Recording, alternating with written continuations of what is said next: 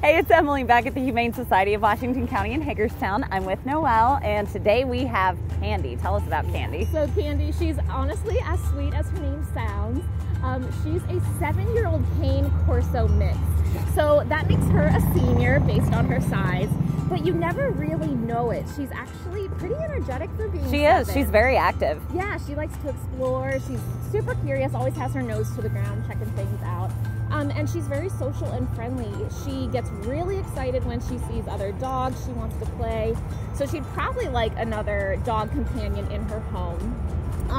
We think she might be getting overlooked here at the shelter because she does bark a lot in her kennel, but really outside of it, she's pretty calm and quiet. Yeah. She doesn't really make a fuss. I think she just doesn't like the barrier of the kennel. She wants to get out and be with people. For sure. She likes to be with the other dogs, likes to be with people, so definitely just an active household. Yeah. You said that she loves her toys? She loves her toys. She likes to play fetch. She doesn't always necessarily bring it back to you, but she does like to chase the toys. She has a good time with them. Sometimes she can take treats a little bit rough. Okay. So for that reason, we're not entirely sure if she should be with super young kids. She is, obviously a big girl, but in a family that probably has experience with bigger dogs and young kids, it'd probably be fine. Absolutely.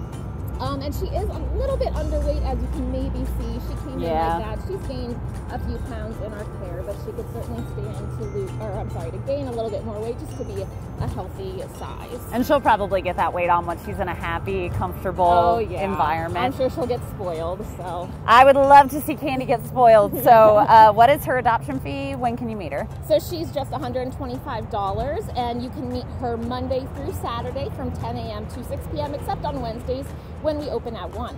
All right, and you can always find this at 975WKMZ.com and BigDawgFM.com. Bye.